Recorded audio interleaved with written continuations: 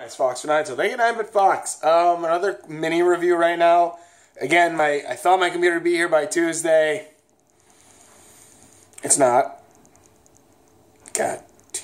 Anyways, I just got out of Mary Poppins Returns. And, it's the worst accent you're gonna hear today. Probably not, but still. I just got out of Mary Poppins Returns, the sequel to the original Mary Poppins, which... The original Mary Poppins is a movie I did see, like, way back when. That isn't a movie I've really, like, rewatched for a long time. Though, I do get the gist of it, and it has had some effect on my life, since every once in a while I'll say supercalifragilisticexpialidocious, or say it into, like, Google or, like, Bing, or something like that. And, like, they'll say, like, that's quite atrocious, or some snarky comment. But, dang it. There we go. But yeah, so the original movie, like, is not something I do remember all that well. I remember some things like chim chimney, shim sharu, which, now I think about it, I do actually say that a couple of times.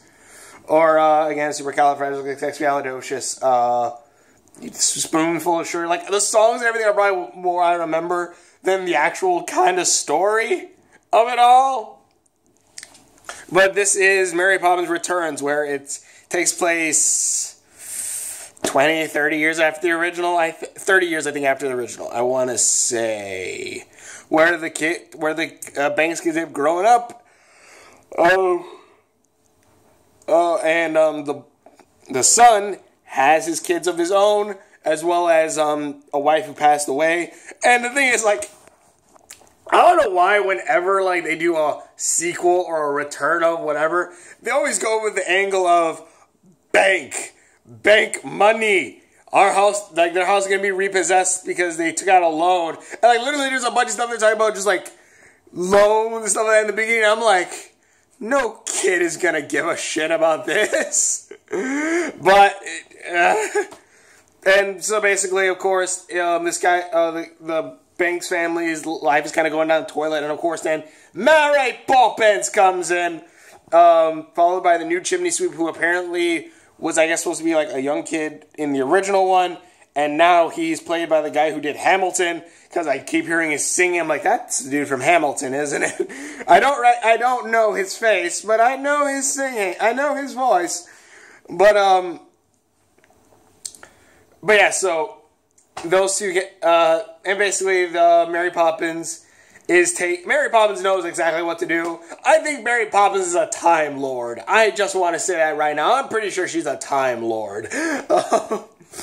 But, Mary Poppins comes in, takes the kids, basically, not takes the kids, nannies the kids, while also slowly rebuilding, like, slowly teaching them lessons, like, don't judge a book by its cover, or, meeting magical or talking animated animals that then try to kill the children.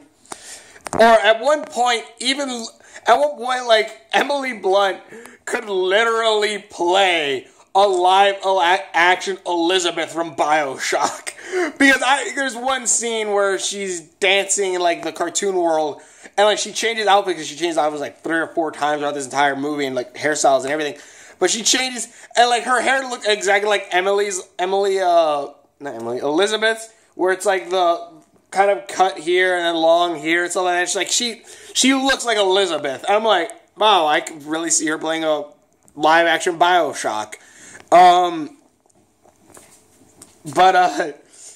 Yeah, like, there was that bit that was kind of cool. The animation's good, even though it was, I don't know, the animation looked kind of wonky to me.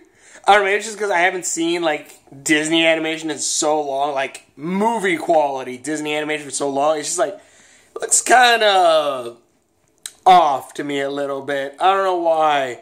I don't know why it does, but it looked a little off, but that's beside the point. Maybe it's just because we were watching in Dolby, and, like, the screen on there is freaking great.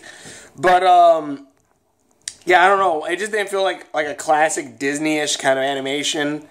Which, I guess, yeah, it's not classic because it's new, but yeah, I hope you kind of get what I mean. But, Yeah, the movie's fun. The music scores are freaking good, and Mary Poppins is fun. Like, this movie is like a whole bunch of like, she shows us, all of this is nonsense. Oh, this is nonsense, and just have fun with it. You don't need to explain this stuff. We're just having fun, basically, and slowly teaching you guys lessons.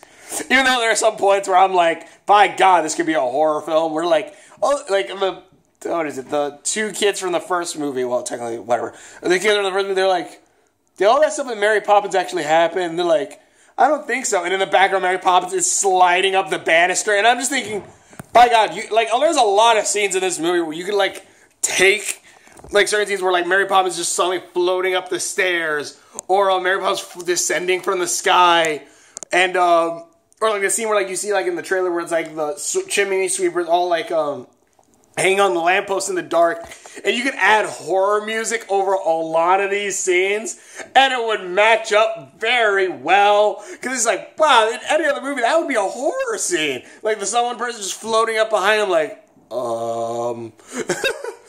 but yeah, this was a very fun movie, though. This was a fun movie. There were one of those scenes where it's just my brain's just messed up to the point where I'm just like, yeah, that could be looked at as a horror film kind of scene right there. But either way, it is still a fun movie. It is a fun movie. It is just at one point there are some CG moments where it's okay, that kind of does look like that does kind of look like